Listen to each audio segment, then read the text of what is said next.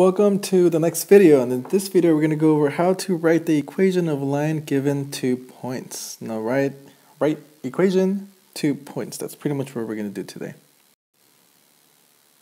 Alright, so in the first example, it's write an equation of a line that passes through the point 5, 2 and the point 2, 10. So what's the first thing we could do? Well, you probably already saw this one up here. We're obviously going to use point slope form. Remember, there's two equations that we've learned already, slope, intercept, and point form. So actually, let me just drag that over here.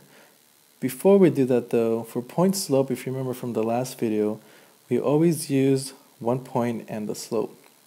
Now here we have 2 points, but we don't have a slope. So what can we do? Think about it. Probably already guessed it, but find the slope.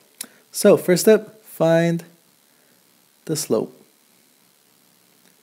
How can we find the slope? Who remembers? Probably already guessed it. Use the slope formula.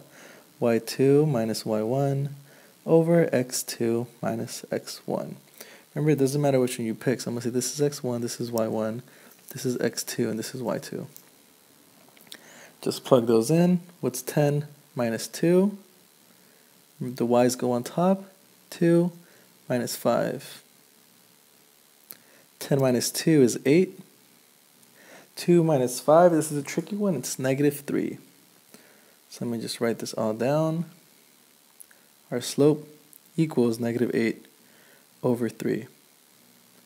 We're not done though, that was barely the first step. Now we have 2 points, let me circle them.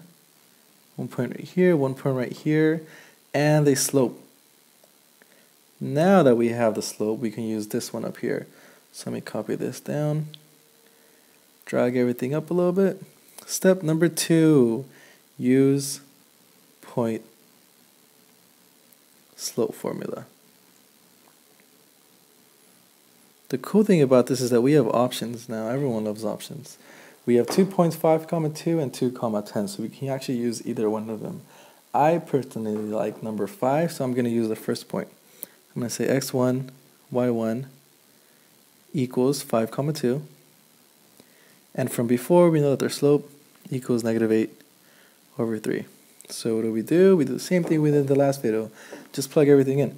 So let me write down the skeleton first. Y minus something equals the slope times x minus something. What's our y1? We actually just got our y1. Our y1 is...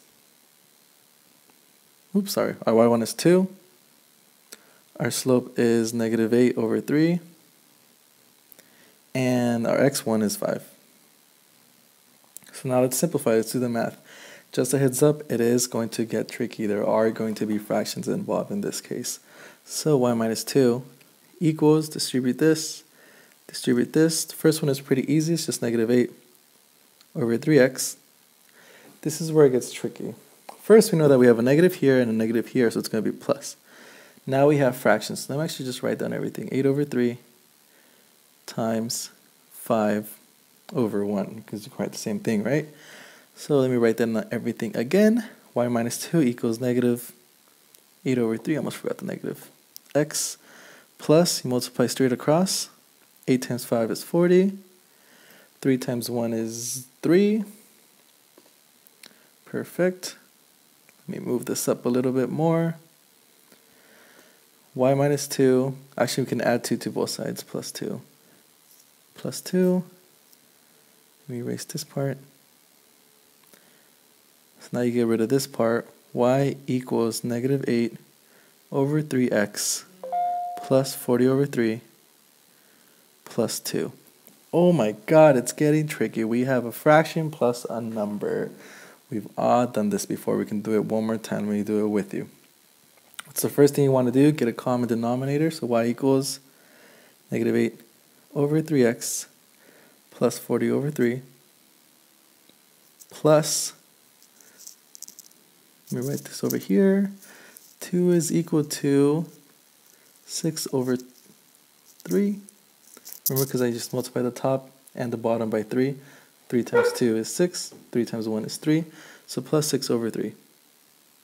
Let's keep going. This is a long one. I gave you a heads up, but I want to do this really complicated one because you're going to start seeing these in the type of problems. So when you're adding fractions, you could just add straight across. So 40 plus 6 is 46 divided by 3. Remember, the bottom c is the same. That's pretty much it. You can simplify here. Sometimes you can simplify a little bit more. In this case, you can just leave it like that. So that's all we want. So now if you really want to go hardcore and get those extra points, you can actually graph it. But looks like we don't have any space for that. So again, let's just review everything. This was a really complicated problem, I understand, but here's the steps. Step number 1 is identify the slope. How do you identify the slope? Use this equation. Handy dandy equation, y2 minus y1 over x2 minus x1. Step 2, use point slope form. Remember point slope form, or the point slope form is equal to y1, y minus y1 is equal to m times x minus x1. On step 3, you can, if you really want to, leave it like that, but I really like it when people write it like y equals mx plus b. Because it makes it easier, you can graph it. In some questions, I'm going to ask you to graph it, and you always just want to have that in the back of your head. So remember, step 1, identify the slope. Step 2, use the point slope formula. Step 3, write it in slope-intercept form. So go ahead and do the classwork. Good luck. I know this one's going to be tricky. There's going to be decimals. There's going to be fractions, but I know you can do this.